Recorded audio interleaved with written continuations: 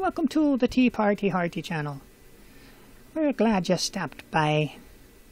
There I was, coming home from a nice time at church, and anxious to celebrate a fine St. Patty's Day in my favourite way, watching two of my favourite Emerald Isle movies, John Wayne and the Quiet Man, and followed up by the young Sean Connery in his pre-James Bond days in Derby O'Gill and the Little People. But what should happen when the film started rolling? My eyes were attacked where they had not been before. I've been watching these movies for years, and now all of a sudden, due to PC culture, that pesky Microsoft Windows and Mac, Mac, and the hangover of at me too.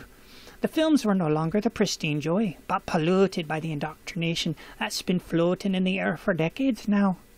John Wayne's manhandling of Maureen O'Hara, ghast, what am I watching? What is the whole Irish town watching? Even an elderly lady who brings John Wayne a stick to bait the new bride with.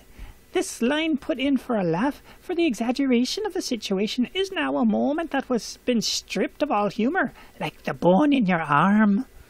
PC demands no laughs. You can't be politically correct and still laugh. That is offensive. It's racist. Don't you know everything is racist now? Why, if you call a movie Black Beauty now, well, you better be ready for both the NAACP and the At Me Too gang calling after you, and coming after you hard. And the smoking. Poor old Mr. Wayne died of lung cancer, and considering how much he smoked in this film, is it any surprise? 1, 2,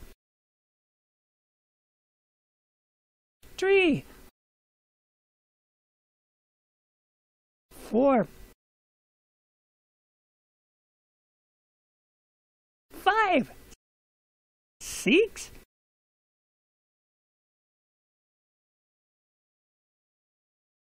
7, 8. Every 4 to 5 minutes the chimney was gushing.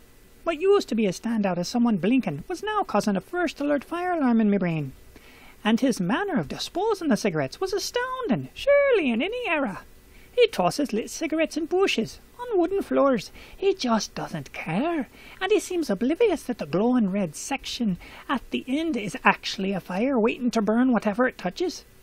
And if the smoking wasn't enough to rip a modern person out of the film, then there was Wayne's stolen kisses from the lass.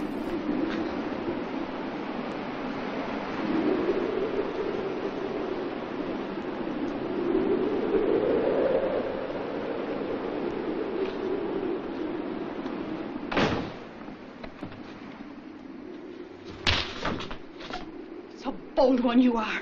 And who gave you leave to be kissing me? So you can talk. Of course, he got the reward of a stolen kiss from the pre-feminism era too. A solid slap on the face.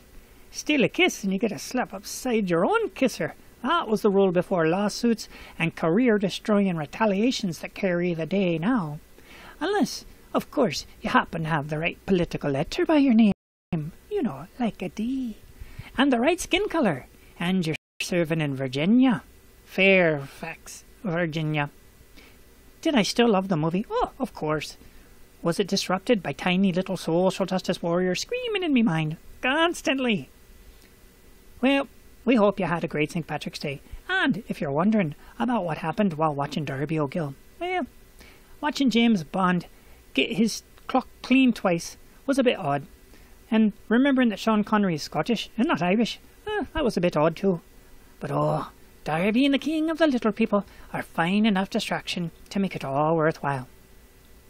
Thanks for stopping by the Tea Party Hearty channel for something a little different for the holidays. We hope you had a really good St. Patrick's Day. If you'd like to click like, that'd be great. If you want to subscribe, cool. Come on back anytime. We'd love to have you here. Bye.